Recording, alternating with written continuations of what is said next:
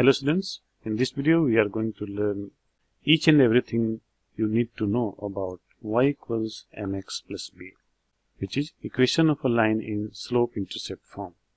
So let us start.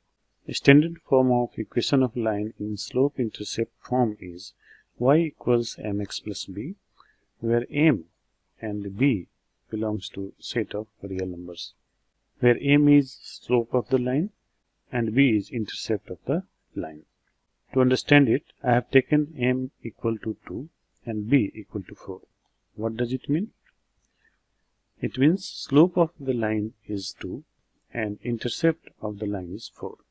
Let us first understand what is the slope. Slope is nothing but rise over run. Let us take a point on x-axis. Here x and y coordinates are -2 and 0, and another point on y-axis where the line passes through y-axis is 0, 4.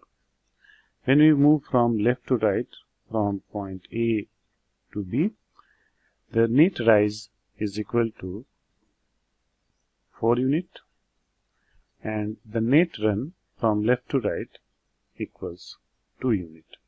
Hence, slope of the line equals 2. Now coming to intercept of the line, it is a distance between origin and the point of intersection of y and the line. Here, point of intersection is 0, 4 and origin at 0, 0. Length of the intercept will be the distance between O and B, which equals 4 unit.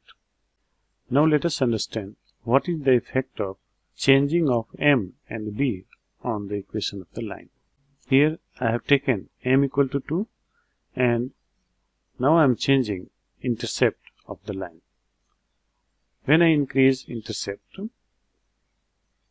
the line will move vertically upward, thereby point of intersection of the line with y-axis also changing.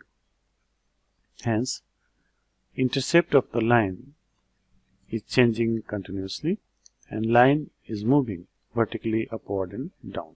Now I will change slope of the line. I have taken the range of the slope from -10 to +10. Let us keep it at -10. When I increase the slope from -10 to +10, the line will rotate anti-clockwise direction at the pivot point 0, 4. When I decrease the slope from 10 to -10, the line is rotating about point 0, 4 in clockwise direction.